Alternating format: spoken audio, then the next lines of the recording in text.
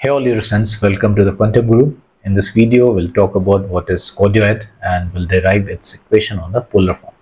So first, let's understand what is the definition of a cardioid. A cardioid is a plane curve traced by a point on the perimeter of a circle that is rolling around a fixed circle of the same radius. To make it more clear, let's see an animation for the same thing. So this is a fixed circle, and that is another circle in the same plane of same radius.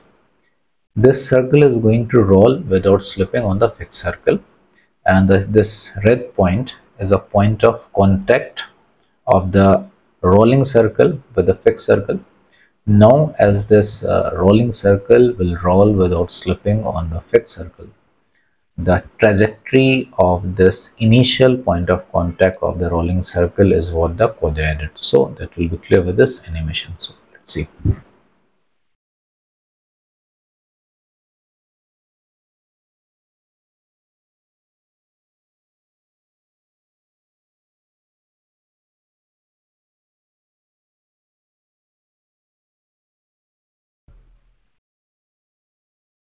So this is the fixed circle and this is the rolling circle. Both have same radius A. O is the center of the fixed circle and O dash is the center of the rolling circle. If we see the trajectory of this O dash, the center of the rolling circle, that will be a circle of radius 2A. The center will be at the center of the fixed circle. So I want to write the velocity of this point. So we have to realize that this point O dash is rolling with some angular velocity omega O. So if the velocity of O dash is say VO dash, so clearly VO dash is equal to angular velocity omega O into 2A. So that we can write here. If we see the motion of this rolling circle, it will have a two rotation. There will be number one, the orbital angular velocity, and a line joining the center O dash to the point of contact. That line will also rotate. So there will be some spin angular velocity. So it will have two angular velocity. One, the angular velocity with respect to the center, and that whole any line from O dash to the periphery will also rotate with some angular velocity, and that angular velocity I am writing as a spin angular velocity omega s. So there is some spin angular velocity also. So now I want to write the velocity of this point P. So from the concept of relative motion, I can write velocity of P is velocity of P with respect to O dash and plus velocity of O dash. So looking to this point P from O dash, so in this frame, so there will be, because this line OP is rotating with angular velocity omega s with respect to that sphere. So this velocity will be here with respect to O dash. So that is a VPO dash, and that will be simply A into omega s. And the total velocity of P is the vector sum of this and this, and VO dash we have written here 2A omega, like this. And obviously if you see this circle, this is a fixed circle, so this point has a zero velocity. And if you see this circle, this is rolling on the circle, they have no relative motion, they are rolling without slipping. So velocity of point P is same as the velocity of this point, that is zero velocity.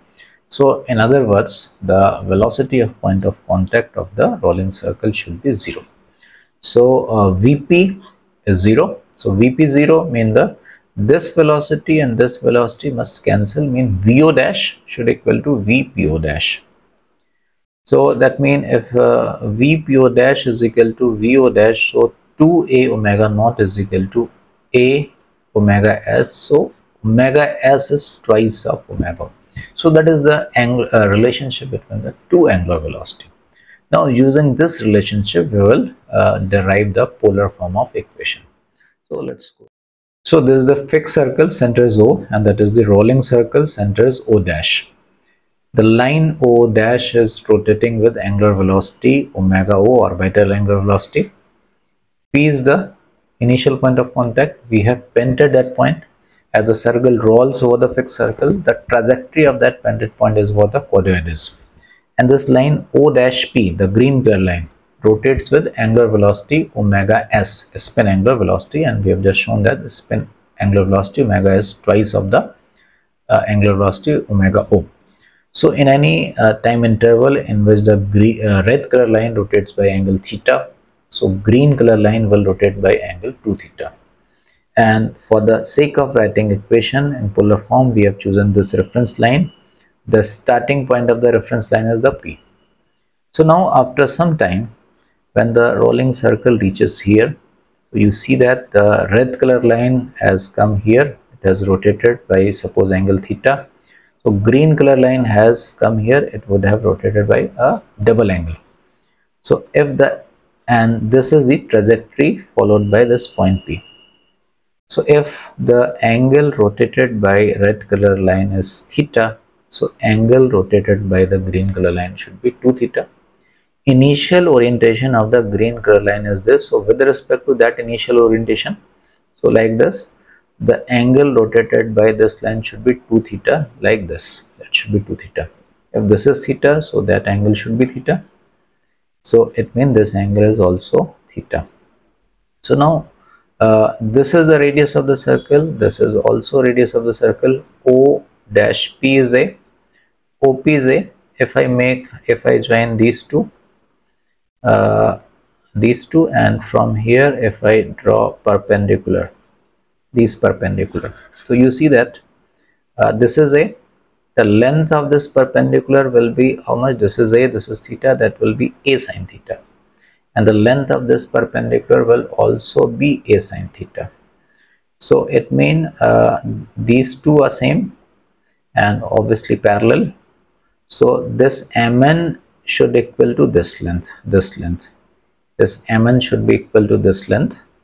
And now if the polar coordinate of the point P is r comma theta, so this pp, this I should have written this p dash, so this pp dash is say r, that length r is Mn, and the angular position of that point is theta. So now I can write r in terms of theta as, you see, this OO dash is the distance between the two center, that is 2a, and this OM and NO both are the same thing. ON or NO dash both are equal to how much? This is A, this is theta, so they are cos theta.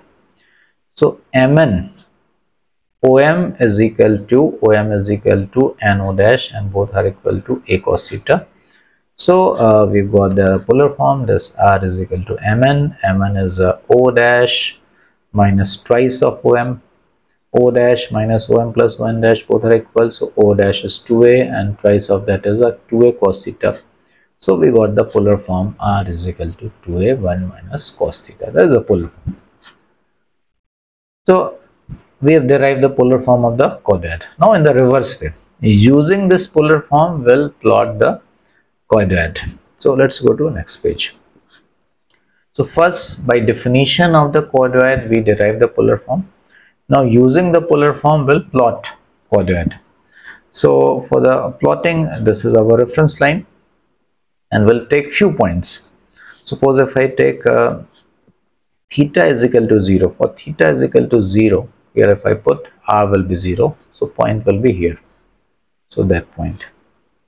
If I take theta is equal to say plus minus 60 degree, this is cos, so the cos theta will be same for positive or negative angle. So if I take theta is equal to plus minus 60 here, so r will be A, so we'll get 2 points at plus theta is equal to 60 and then minus 60, so we'll get 2 coordinates. This is a r A comma 60, at 60 r is A, and this is 60 and this is minus 60, and this length is A.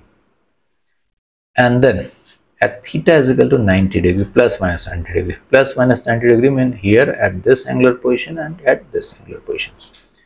Put it here, theta is equal to 90 degree, so r will be 2a.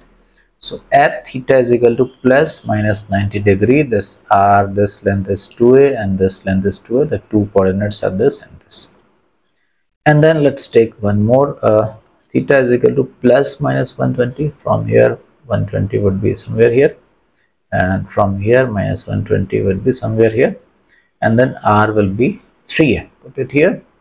Cos 120 is equal to minus 1 by 2. So the 2 points more will be here at theta is equal to 120, r is this 3a, and theta is equal to minus 120, r is also 3a. And then theta is equal to at 180 degree. Here cos 180 is minus 1, so r is equal to 2a. So we'll go from here, either here or here. So that theta is 120, then r will be 4a. So we'll get this point. So if I join all these points through a smooth curve, and that would be what is known as a quadrant, something like this. So we understood what is a quadrant. We derived from its fundamental definition the polar form, and then from the equation we plotted. So I hope that would be clear.